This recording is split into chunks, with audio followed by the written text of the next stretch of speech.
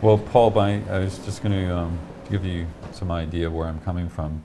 I started with this wonderful book, The English Way of Death, yeah. Julian Lytton, who's been very helpful in pointing out historical aspects of coffin making in England. And this dates from about 1540 to 1550. As you can see, it's a tapered design. There's what they call a gabled top. But I thought, to begin with, a taper is going to make it difficult for the lady Jackie who is making the pall. It's going to hang. Yes. And as well, if there's anything to be placed on top of the coffin on a gable, it would just slide off. So I thought, well, fair enough, but I think we're going to go for basically a rectangular shape. And you were looking at references of different types of materials that were used, weren't you? I remember this one is one of the few where there's actually decoration on the exterior as well. Interestingly enough, it was painted decoration, but it's a simple rectangular box. As it says, it's not a coffin per se, it's a mortuary chest, which isn't quite the same thing. In terms of having something that has a historical reference, it's a matter of whether to go for something similar to that or bring it up to date and have a modern twist on it. It has to be something that you really believe in yourself and isn't too influenced by other parties, I think.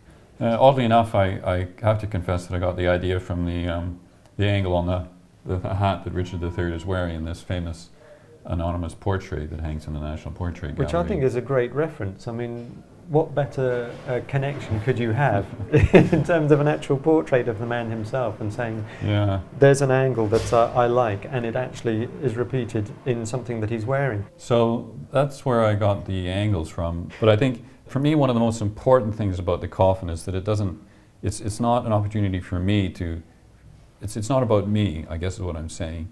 It's a great honor to be doing it, but I'm very interested in this aspect of using English oak from the Duchy of Cornwall, yew, and things that people can identify with, because we're all British.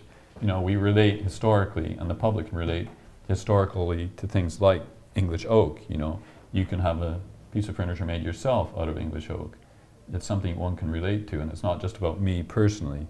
And it links in with the duchy, and therefore with Richard and all these other aspects. So, but although you say it's not about you, it is really it is a personal project in the sense of you are the designer for it. And I think the fact that you're having to make these sensitive decisions, the outcome of all of those decisions is going to be the final object. But I think because you want it to be something that is not an ego trip for you to design your perfect piece of furniture, that's why I think it is becoming a relatively understated, elegant piece of work, and we're not trying to sort of add more and more decorative elements as showing off techniques. It's more about finding what is the most appropriate outcome, even in terms of the details on the top of the lid and whether we refer to the white rose or the boar. It's all little decisions like that that end up cumulatively creating. They add up, don't they? Yeah. Yeah.